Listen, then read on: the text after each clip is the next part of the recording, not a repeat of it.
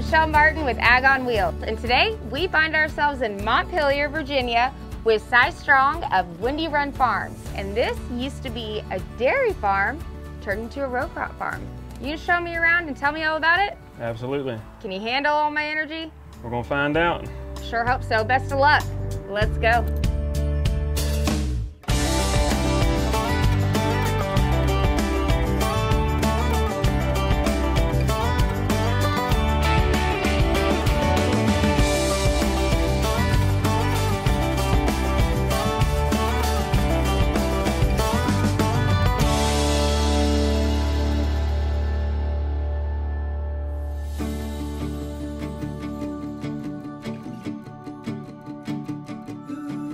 When a grower chooses to double crop, there's got to be some sort of benefits. What benefits are you seeing by double cropping? So we know that our plants are going to go through some stress throughout the year, whether it's hot, dry, and they're going to be susceptible to diseases like frog eye, leaf spot. So to better combat that, we apply a fungicide like Miravis Top to all our acres of beans. That way we have the beans set up to be as healthy as they can be going into that stress period, so they can handle that and still make a good yield. I think even as a human and not a plant, we all have stress. Ever since you've started using Miravis Top, I'm assuming you've seen some sort of change in your crop. Tell me those changes. So we started applying Miravis Top in 2021 over top of our soybeans. Did it on 250 acres. And across that 250 acres, we saw a 20 bushel increase where we applied it versus where we didn't.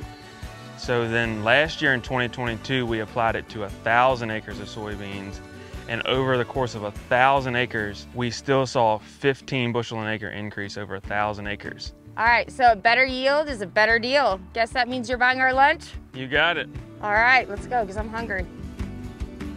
Cy, you're a really busy guy, and you obviously are constantly on the move. So I'm assuming you don't have the time to come out here and check your crops all the time after the product's been applied. So tell me a little bit about what happens if you can't make it out here. So we rely a lot on Syngenta and their team of people that they have in place to scout our crops before we spray, and then go back and check and make sure that the product we applied actually did the job it was supposed to do. If they're doing their job right, which they always do, right? That's right.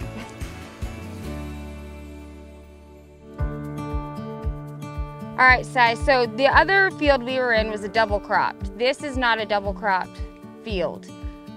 Show me the difference. I mean, this is pretty loaded over here. Yeah, so as you can see, this plant has probably twice the amount of pods. They're a whole lot fuller. This plant has been in the ground since about the 25th of April, as opposed to the other field was planted on the 4th of July. So that gives us a yield advantage. But we've got to make up for only growing one crop in this field as opposed to having two crops in the other field. But you're still getting a great yield on both, huh? That's what we hope for. So a lot of regions get too much water. A lot of regions don't get enough water. There's irrigated and non-irrigated farmers. Tell me about your water issue here. Are y'all irrigated? So we don't have any irrigated acres. We most of the time are fortunate enough to have enough rain to make a crop. Some years we don't. Sometimes we have double crop beans that don't make anything. Sometimes we have full season beans that don't make anything. That's why we try to spread that out over the course of 3 months of planting these beans. We're at the mercy of Mother Nature and its weather. That's right. What kind of insects are y'all dealt with here, especially in these soybeans? So we have problems with corn earworm and with loopers.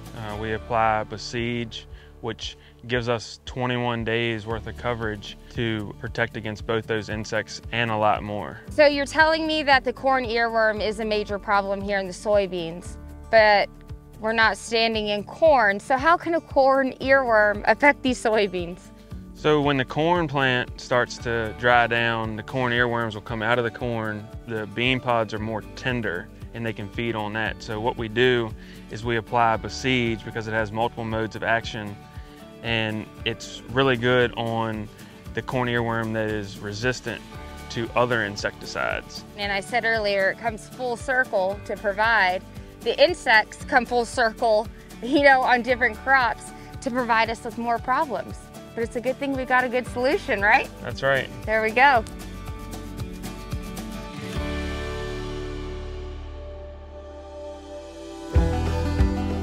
All right, Cy, so I want to know family history.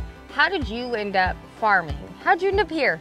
So my family has ran a dairy here. We milked cows until 2017.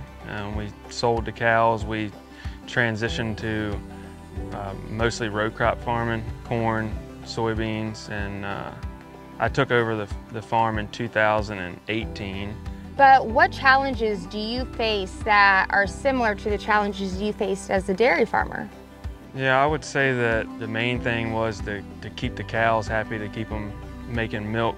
Now it's a little easier. All we have to do is keep our plants happy. That's right, and you don't have to be up at 4 o'clock in the morning in the barn milking the cows, right? Yeah, and the corn plants, they don't run out in the highway and get hit. You make a valid point.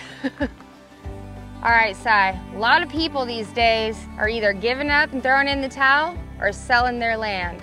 Why aren't you doing that? I'd say farming's in my blood. It's what I'm passionate about, and it's what I hope I can do until the day I die. Tell me a little bit about this man that seems to have such a special place in your heart, which is your grandfather. Yeah, I mean, I pretty much spent most of my time growing up with him here on the dairy. He would pick me up in the mornings pretty early, and we'd come milk the cows and feed, and he played a really big part in making me the man I am today. I'm pretty sure when he came to wake you up that early in the morning, you didn't like him back then, did you? Yeah, no, well, for the first few times I used to wait by the door, and then after that he'd have to drag me out to bed. But again, it's formed you to be who you are today. And I think that he's probably instilled a pretty good work ethic into you. Yeah, I would say so. He's definitely always worked hard and taught me that, that's how you get where you need to be, by hard work. Cy, thank you so much for having me and showing me around your operation. I know we only saw a small portion of it, but I gotta get on a plane and go, so I really appreciate it. Well, you're welcome anytime. Where will I be next? Only God knows. We'll see you guys next time, and God bless.